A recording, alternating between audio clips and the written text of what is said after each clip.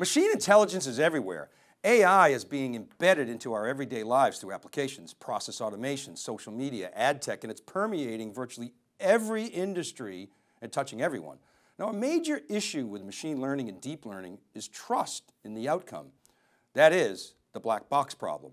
What is that? Well, the black box issue arises when we can see the input and the output of the data, but we don't know what happens in the middle. Take a simple example of a picture of a cat or a hot dog for you Silicon Valley fans. The machine analyzes the picture and determines it's a cat, but we really don't know exactly how the machine determined that. Why is it a problem? Well, if it's a cat on social media, maybe it isn't so onerous.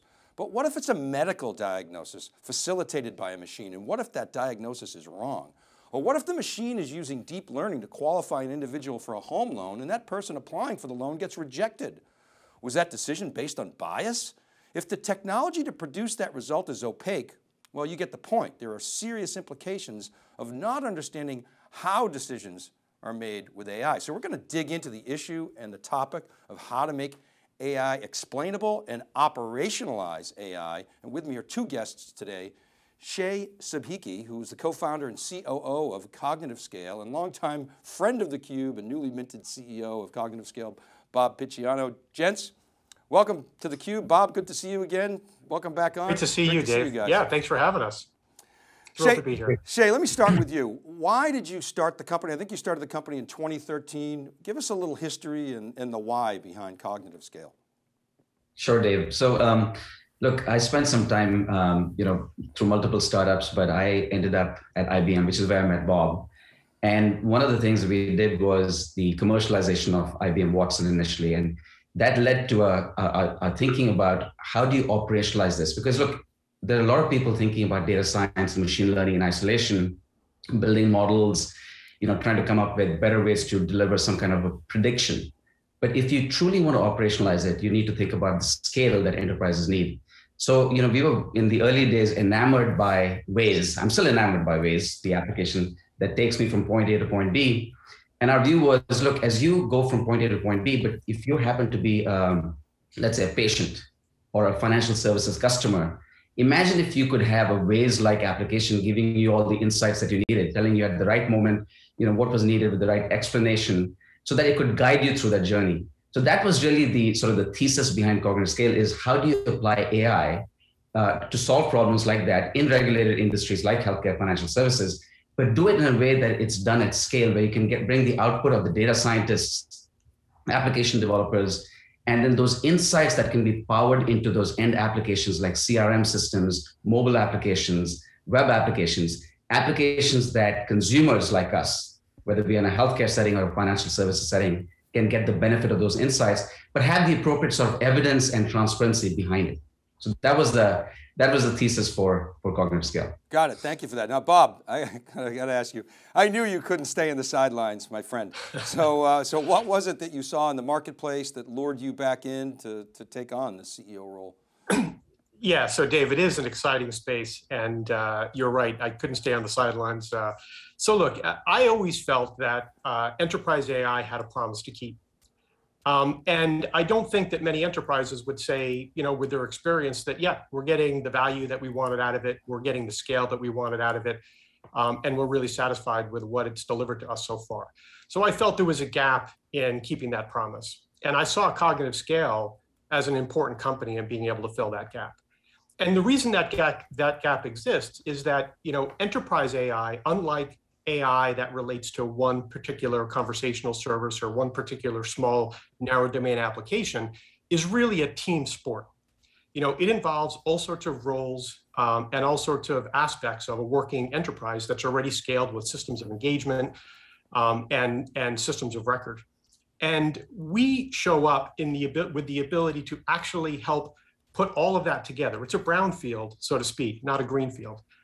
And where Shay and Matt and Manoj and the team really focused was on what are the important last mile problems that an enterprise needs to address that aren't necessarily addressed with any one tool that might serve some members of that team, because there are a lot of great tools out there in the space of AI or machine learning or deep learning, but they don't necessarily help come together to deliver the outcomes that an enterprise wants. So what are those important aspects? And then also, where do we apply AI inside of our platform and our capabilities to kind of take that operationalization to the next level with very specific insights, and to take that journey and make it highly personalized while also making it more transparent and explainable. So what's the ICP, the ideal customer profile? Is it highly regulated industries? Is it developers? Maybe you could parse that a little bit for us. Yeah, so we do focus in healthcare and in financial services. And part of the reason for that is the problem's very difficult for them. You're working in a space where you have rules and regulations about when and how you need to engage with that client. So the bar for trust is very, very high. And everything that we do is around trusted AI, which means thinking about using the data platforms and the model platforms in a way to create marketplaces where being able to utilize that data is something that's provisioned and permissioned before we go out and do that assembly. So the target customer really is somebody who's driving digital transformation in those regulated industries. It might be a chief digital officer, it might be a chief client officer, customer officer, somebody who's really trying to understand, I have a very fragmented view of my member or of my patient or of my client. And I want to be able to utilize AI to help that client get better outcomes, or to make sure that they're not lost in the system by understanding them more holistically, understanding them in a more personalized way, but while always maintaining that chain of trust. Got it. So can we get into the product, like a little bit more about what the product is? And maybe Shay, you can give us a sense as to kind of where you started and the evolution of the portfolio. Look, where we started, Dave, is truly the application of AI, right? So look, the product and the platform was all being developed, but our biggest sort of view from the start had been, how do you get into the trenches and apply this to solve problems? And as Bob pointed out, one of the areas we picked was healthcare, because it is a tough industry. There's a lot of data, but there's a lot of regulation. And it's truly where you need the notion of being able to explain your decision at a really granular level, because those decisions have some serious consequences. So, we started building our platform out, and our core product is called Cortex. It's a software platform on top of which these applications are built. But through our engagements over the last 6-7 years, working with customers in healthcare and financial services, some of the largest banks, largest healthcare payer organizations, we have developed the software product to essentially help you scale enterprise AI. But it starts with, how do you build these systems? Now, building these systems requires us to provide tooling that can help developers take models, data that exists within the enterprise, bring it together rapidly, assemble this, orchestrate these different components, stand up these systems, deploy these systems, again, in a very complex environment that includes on-prem systems as well as on the cloud, and then be able to turn on APIs that can plug into your end application. So we had to essentially think of this entire problem end to end, and that's what Cortex does. But an extremely important part of Cortex that didn't start off initially, we certainly had all the makings of trusted AI, but we found that the industry wasn't quite ready. Over time, we've developed capabilities around explainability, being able to detect bias. So not only are you building these end-to-end systems, assembling them and deploying them, you have, as a first-class citizen, built into this product the notion of being able to understand bias, being able to detect whether there's the appropriate level of explainability to make a decision. And all of that's embedded within the Cortex platform. So that's what the platform does. And it's now in its 6th generation as we speak. Yeah, so Dave, if you think about the platform, it really has 3 primary components. One is this application development or assembly platform that fits between existing AI tools and models and data and systems of engagement. And that allows for those AI developers to rapidly visualize and orchestrate those aspects. And in that regard, we're tremendous partners with people like IBM, Microsoft, H2O, people that provide aspects that are helping develop the data platform, the data fabric, things like the data science tools to be able to then feed this platform. And then on the front end, really helping transform those systems of engagement into things that are more personalized with better recommendations in a more targeted space with explainable decisions. So that's one element. That's called Cortex Fabric. There's another component called Cortex Certify, and that capability is largely around the model intelligence, model introspection. It works across things that are, of course, model-driven, but other things that are based on deterministic algorithms as well as rule-based algorithms to provide that explainability of decisions that are made upstream before they get to the black box model. Because organizations are discovering that many times the data has, aspects of dimensions to it and biases to it before it gets to the model. So they want to understand that entire chain of decisioning before it gets there. And then there's the notion of some pre-curated applications and blueprints to rapidly deliver outcomes in some key repeating areas like customer experience or like lead generation.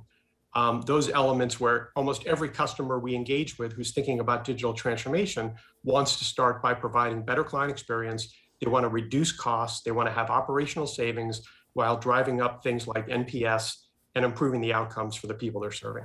So we have those sets of applications that we've built over time that imagine that being that first use application, that starter set, that also trains the customer on how to utilize this operational platform. And then they're off to the races building out those next use cases. So what we see is one typical insertion play that returns value, and then they're scaling rapidly. Now, I want to cover some secret sauce inside of the platform. Yeah, so before you do, I just want to clarify. So the Cortex Fabric, because that's really where I wanted to go next, but the Cortex Fabric, it seems like that's the way in which you're helping people operationalize, inject, use familiar tooling. It sounds like, am I correct, that the Cortex Certify is where you're kind of peeling the onion of that complicated, whether it's deep learning or neural networks, that's where the black box exists. Maybe you could tell us, is that where the secret sauce lives? If not, where is it? And if so, what's it all about? It actually is in all places, right? So there's some really important introductions of capabilities because, like I mentioned, many times these regulated industries have been developed in highly fragmented pillars. Just think about the insurance companies between property casualty and personal lines. Many times they've grown through acquisitions, so they have these systems of record that are really delivering the operational aspects of the company's products, but the customers are sometimes lost in the seams. And so they've built master data management capabilities and data warehouse capabilities to try to serve that. But they find that when they then go to apply AI across some of those curated data environments, it's still not sufficient. So we developed an element of being able to rapidly assemble what we call a profile of one. It's a very, very intimate profile around declared data sources that relate to a key business entity. In most cases, it's a person, it's a member, it's a patient, it's a client, but it can be a product. For some of our clients, it's real estate, it's a listing. It can be somebody who's enjoying a theme park. It can be someone who's a shopper in a grocery store. It can be a region. So it's any key business entity. And one of the places where we applied our AI knowledge is by being able to extract key information out of these declared systems and then start to make longitudinal observations about those systems and to learn about them and then line those up with prediction engines that both we supply as well as third parties and the customers themselves supply them. So in this theme of operationalization, they're constantly coming up with new innovations or a new model that they might want to interject into that engagement application. Our platform with this profile of one allows them to align that model directly into that profile, get the benefits of what we've already done, but then also continue to enhance, differentiate, and provide even greater value to that client. IBM is providing aspects of those models that we can plug in, and many of our clients are. That's one element. Well, that's interesting. So that profile of one is kind of the instantiation of that secret sauce, but you mentioned like master data management, data warehouse, and as well as I do, Bob, we've decades of failures trying to get a 360-degree view, for example, of the customer. It's just not real time. It's not as current as we would want it to be. The quality is not necessarily there. It's a very asynchronous process. That's right. Things have changed. The processing power, you and I have talked about this a lot. We have much more data now, so it's that profile one. So, but also you mentioned curated apps, customer experience and lead gen, you mentioned those two.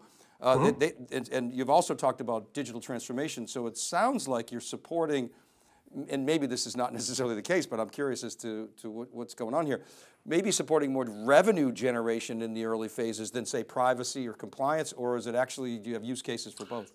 It's all of it. And Shay can really talk passionately about some of the things we've helped clients do. Like for instance, Shay, why don't you talk about the hospital discharge process. Yeah, absolutely. So just to make this a bit more real, Dave, when you talk about Profile 1, it's about understanding a patient, as I said earlier, but it's trying to bring this notion of not just the things that you know about the patient. We call that declared information. You can find this information in traditional EMR systems, right? But imagine bringing in observed information, things that you observed through an interaction with the patient, and then bring in inferences that you can then start drawing on top of that. So to bring this to a live example, imagine at the point of care, knowing when all the conditions are right for the patient to be discharged after a surgery. And oftentimes, as you know, if all the different evidence, all the different elements don't come together, you can make some really serious mistakes in terms of patient discharge. Bad things can happen. Patient could be readmitted, or even worse, there could be a serious outcome. Now, how do you bring that information at the point of care for the person making a decision by not just looking at the information you know, but also understanding not just the clinical information, but the socioeconomic information, and then making sure that that decision has the appropriate evidence behind it, so that when you do make that decision, you have the appropriate sort of, the guidance behind it for audit reasons, but also for ensuring that you don't have a bad outcome. So that's the example Bob's talking about, where we have applied this in real settings in healthcare, but also in financial services and other industries where you can make these decisions based on the machine telling you with a lot of detail behind it, whether this is the right decision to be made. We call this sort of explainability and the evidence that's needed. That's interesting. I'm imagining a use case in my mind where after a patient leaves, so often there's just a complete disconnect with the patient, unless that patient has problems and goes back. But that patient might have, some problems, but they figure, it's too much of a pain in the neck to go back. But the system can now track this, and we could get much more accurate information, and that could help in future diagnoses and also decision-making for a patient in terms of outcomes and probability of success. Question, what do you actually sell? So it's a middleware product, how do I license it? Talk more about that. It's a software platform. So we sell software, and it is deployed in the customer's cloud environment of choice. Of course, we support complete hybrid cloud capabilities. We support native cloud deployments on top of Microsoft and Amazon and Google. And we support IBM's hybrid cloud initiative with Red Hat OpenShift as well, which also puts us in a position to both support those public cloud environments as well as the customer's private cloud environments. Mm-hmm. So we're constructed with Kubernetes in that environment, which helps the customer also realize the value of that operationalization, because they can modify those applications and then redeploy them directly into their cloud environment and start to see those spaces. Now, I want to cover a couple of the other components of the secret sauce, if I could, Dave. Yeah, please. To make sure that you got a couple other elements where some real breakthroughs are occurring in these spaces. So Dave, you and I, we're passionate about the semiconductor industry, and we know what is happening with regard to innovation and broadening of people who are now siliconizing their intellectual property, and a lot of that's happening because those companies who have been able to figure out how to manufacture or how to design those semiconductors are operationalizing those platforms for their customers. So you have people like Apple who are able to really break onto the scene and do things by utilizing utilities and macros, their own knowledge about how things need to work. And it's very similar to what we're talking about doing here for enterprise AI. They're operationalizing that construction. But none of those companies would actually start creating the actual devices until they go through simulation and design, correct? Oh, yeah. Well, when you think about most enterprises and how they develop software, they just immediately start to develop the code. And they're going through A/B testing, but they're all writing code, they're developing those assets, they're creating many, many models. Some organizations say 90% of the models they create they never use, some say 50, and they think that's good. But when you think about that in terms of the capital that's being deployed both on the resources as well as the infrastructure, that's potentially a lot of waste as well. So one of the breakthroughs is the creation of what we call synthetic data and simulations inside of our operational platform. So Cortex Fabric allows someone to actually say, look, this is my data pattern. And because it's sensitive data, it might be PII. We can help them by saying, okay, what is the pattern of that data? And then we can create synthetic data off of that pattern for someone to experiment with how a model might function or how that might work in the application context, and then to run that through a set of simulations. If they want to bring a new model into an application and say, what will the outcomes of this model be before I deploy it into production, we allow them to drive simulations across millions or billions of interactions to understand, was that model going to be effective? Was it going to make a difference for that individual or for this application or for the cost savings goal and outcomes that I'm trying to drive? So just think about what that means in terms of that digital transformation officers having the great idea, being in the C-suite and saying, I want to do this with my business. Oftentimes they have to turn around to the CIO or the chief data officer and say, when can you get me that data? And we all know the answer to that question. They go like this, like they're, yeah, I've got a couple other things on the plate and I'll get to that as soon as I can.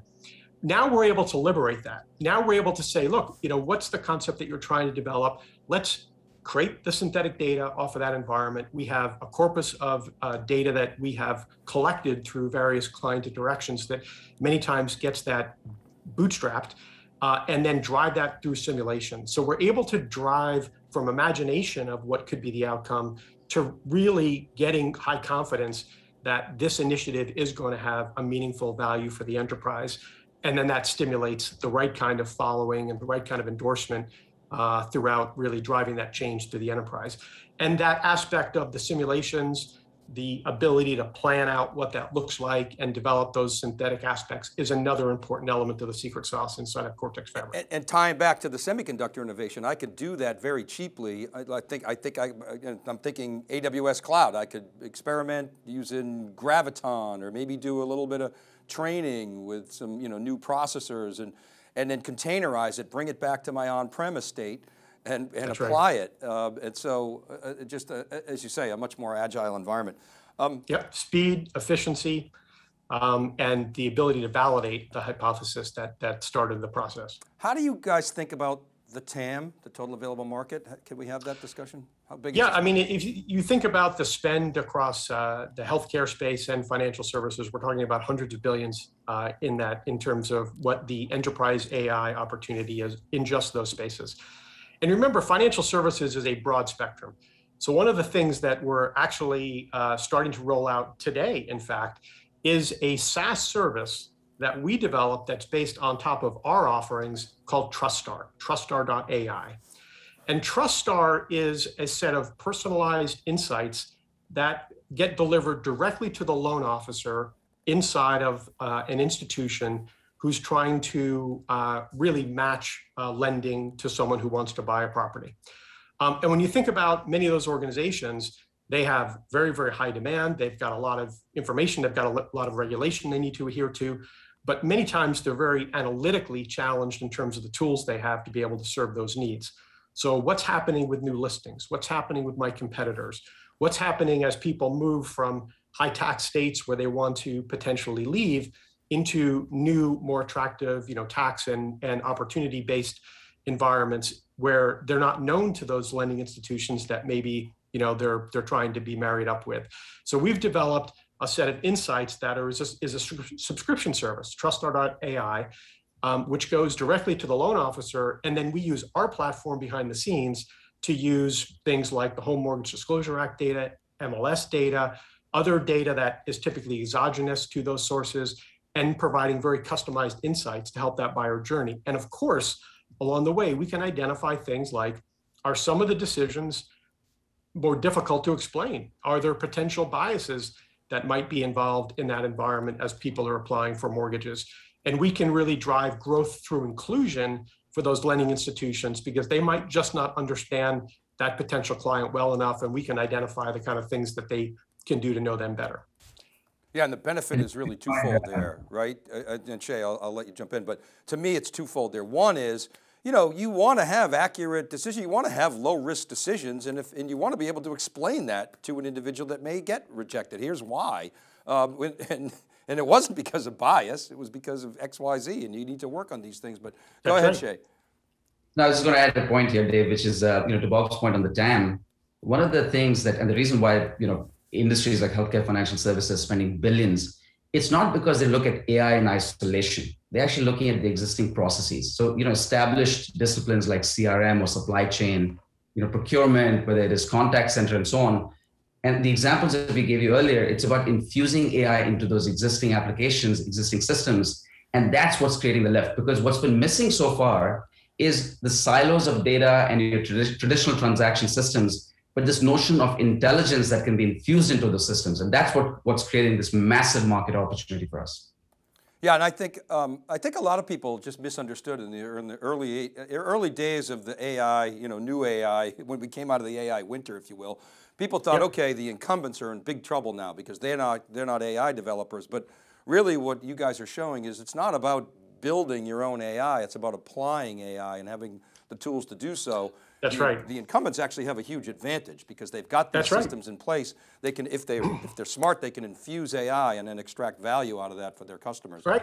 Yeah. And that's why companies like IBM are an investor and a great partner in this space. Anthem is an investor, of the company, but also someone who can utilize the capabilities. Microsoft, Intel. We've been really blessed with great backing. Norwest Venture Partners obviously is an investor in us as well. So we've seen the ability to really help those organizations think about where that future lies. But one of the things that is also one of the gaps in the promise is when a C-suite executive like a digital transformation officer, chief customer officer, they're having their idea.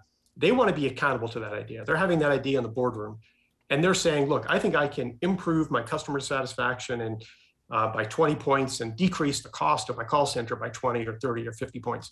But they need to be able to measure that. So one of the other things that we've done at CognitiveScale is help them understand the progress that they're making across those business goals. Now, when you think about this, people like Andrew Ning are just really talking about this aspect of goal-oriented AI. Don't start with the problem. Start with what your business goal is. Start with what outcome you're trying to drive, and then think about how AI helps you along that goal. We're delivering this now in our product, our version 6 product. So while some people are saying, yeah, this is really the right way to potentially do it, we have those capabilities in the product. And what we do is we identify this notion of the campaign, an AI campaign. So in the case that I just gave you, where the chief digital officer is saying, I want to drive customer satisfaction up, I want to have more explainable decisions, and I want to drive costs down. Maybe I want to drive call avoidance, and I want to be able to reduce handling time to drive those costs down. That is a campaign. And then underneath that campaign, there's all sorts of missions that support that campaign. Some of them are very long running, some of them are very ephemeral, some of them are cyclical.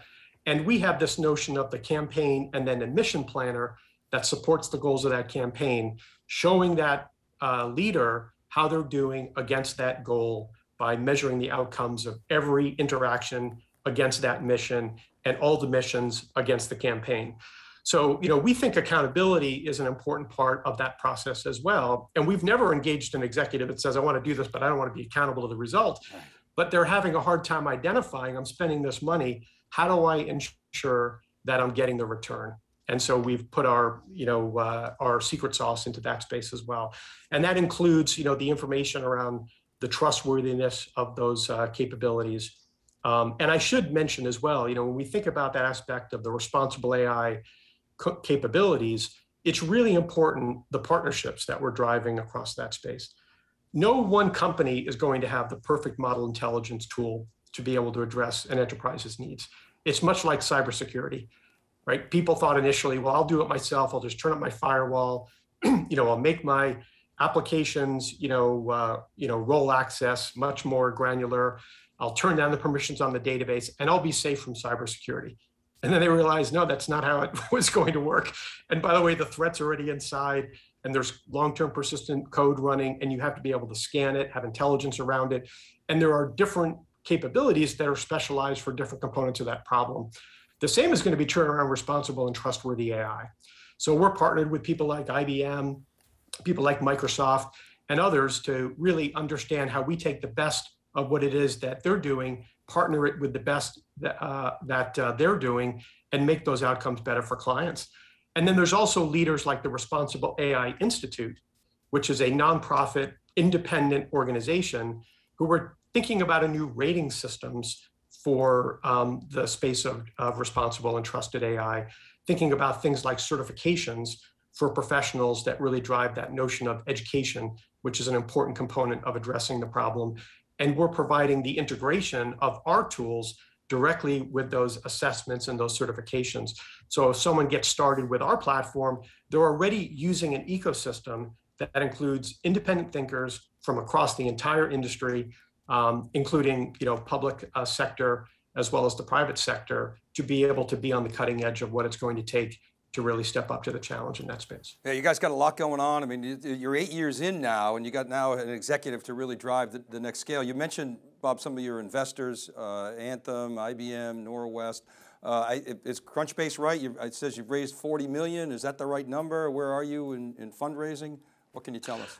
They're a little behind where we are, but we're stage B, and we're looking forward to now really driving that growth. We're past that startup phase, and now we're into the growth phase.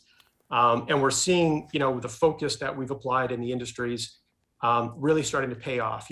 Initially it would be a couple of months as a customer was starting to understand what to be able to do with our capabilities to address their challenges. Now we're seeing that happen in weeks. So now is the right time to be able to drive that scalability. So we'll be, looking in the market of how we assemble that, necessary capability to grow. Shay and I have worked in the past year with the board support of building out our go-to-market around that space. And in the first 100 days, it's all about alignment, because when you're going to go through that growth phase, you really have to make sure that things are pointed in the right direction and pointed together in the right direction, simplifying what it is that we're doing for the market so people can really understand, how unique we are in this space, and what they can expect out of an engagement with us. And then, really driving that aspect of designing the go-to-market, and then scaling that. Yeah, I think it sounds like you got if you're down to days or weeks in terms of the ROI, it sounds like you got product market fit nailed. Now it's about sort of the next phase is you're really driving your go-to-market and the science behind how your demand gen and your sales productivity, and you can now codify what you've learned in that first phase. I like the approach. A lot of times you see companies, of course this comes out of the West Coast, I'm an East Coast guy, but you see the double, triple, grow, and then churn becomes that silent killer of the software company. I think you guys, it sounds like you've taken a much more adult-like approach, and now you're ready to really drive that scale. I think it's the new formula really for success, for hitting escape velocity. Guys, we got to go, but thanks so much. Bob, I'll give you the last word. What you mentioned some of your 100-day priorities. Maybe you could summarize that, and what should we be looking for as markers of success? I mean, I think our measures of success are our clients' measures of success, and the same for our partners. So we're not doing this alone. We're doing it with system integrator partners, and we're doing it with great technology partners in the market as well. So this is a part about keeping that promise for enterprise AI. And one of the things that I'll say just in the last couple of minutes is, this is not just a company with a great vision and great engineers to develop out this great portfolio, but it's a company with great values, great commitments to its employees and the marketplace and the communities we serve. So I was attracted to the culture of this company, as well as I was to the innovation and what they mean to the space of AI. And I said I'd give you the last word. Actually, I got a question for Shay. Shay, you're Austin based, is that correct? That's right. Okay, and the company, it's headquartered here, but we have global presence, obviously operating out of Austin, other parts of the U.S., but offices in the U.K. as well as in India. Yeah, so Bob, you're not moving to tax-free Texas, are you? Like everybody else? I've got an important home and life in Connecticut, so I'll be traveling back and forth between Connecticut and Austin, but keeping my home here. Well, guys, thanks for coming on. Best of luck. We want to follow your progress and really appreciate your time today. Good luck. Thanks, Dave. Thank you, Dave. All right, and thank you for watching this CUBE conversation. This is Dave Vellante. We'll see you next time.